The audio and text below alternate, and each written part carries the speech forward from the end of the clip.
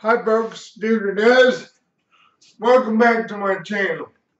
If you were following my Facebook this morning, you probably know that I was having some issues with content and tags on my channel. Those have been fixed.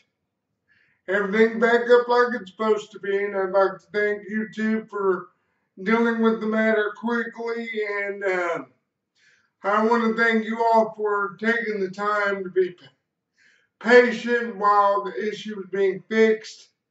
But everything's good now, and so I thought today I would cover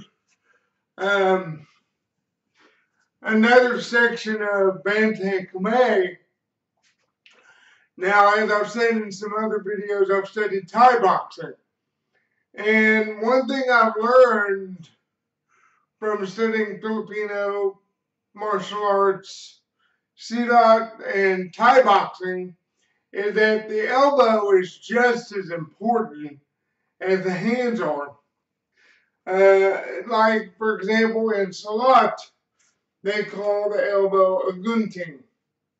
And basically, it's used for cutting in Silat. It's a cutting weapon. In Thai boxing, it's not only a blunt weapon, but it's also a cutting weapon also. In the Philippines, it's the same thing. It's used as a blade. In Kung Fu and Karate, you see it more as a blunt, crushing weapon. And even in Hatha Bando, it's even used in defensive techniques. So I'm going to cover that, and I teach what is called the 8 elbows. And there's really more than 8, but it just sounds cool, and that's the name I went with. Because it's actually taken from Thai boxing. But the first elbow is just we're in our natural stance. Hands are up, okay? The first elbow is thrown straight across the chest. Okay, it's almost like you're going to touch your own chest with your hand. Like that, and you're just going to turn your hand into your chest. And you're going to be striking with that part of the elbow.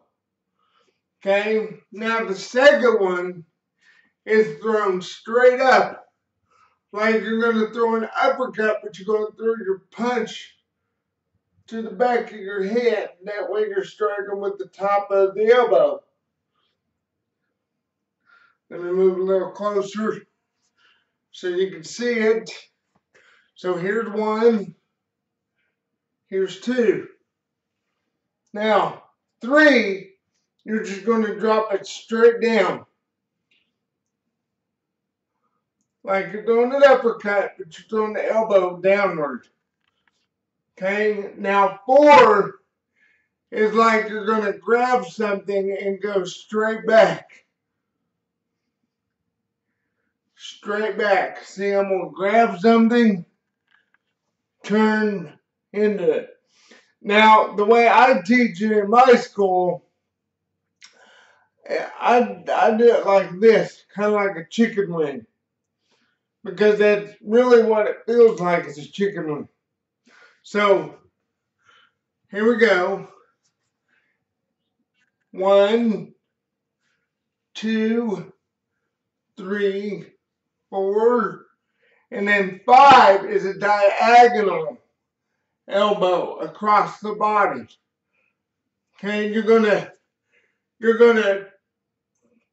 put your fist into your chest, and you're gonna make the elbow go in a diagonal angle. It's gonna go like this. Because it's a cutting elbow. That's from Thai boxing. And back you'll see him go. Because they're grabbing the back of a person's head and ramming their arm into their face. They're going to be cutting the eye, the nose, the cheek, crushing the jaw. So it's Pretty brutal. So here we go again. 1, 2, 3, 4, 5. Now in Hathaway Bando, they'd use it in an offensive or as a defensive weapon. Say I have an opponent that's going to throw a front kick to my face. I step back, cover my face with my elbow. They're going to break their foot on my elbow. From there I can reach out and grab an arm, and then I can do something in response. Those are the 8 elbows. You can do it from both sides. 1, 1, 2, 2, 3, 3, 4, 4, 5, 5. If you have trouble tucking your hand into your chest on that 5th one, what you can do is grab with your free hand, grab the back of your fist and do it at an angle.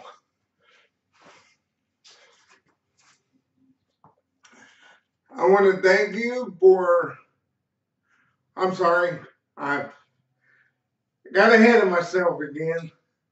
I hope these are easy to learn for you as they were for me. It didn't take me long to get these down. I'm sure for you it will be as well. It's another natural weapon we have.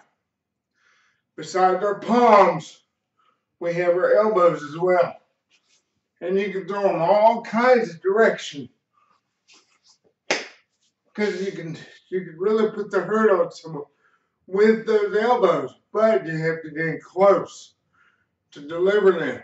But that's what the eye gouges and stuff are designed for. Is not only to get away, but also to set up that elbow. You can eye gouge a guy and then boom, hit him on the side of the head with one. So that's just another step in the evolution of Bantay Camay. And I hope you like it. I hope you find them easy to do. And thanks again for joining my channel and watching these videos. Please like, comment, and subscribe. The more the merrier. And as always, do good and deuces. Bye-bye.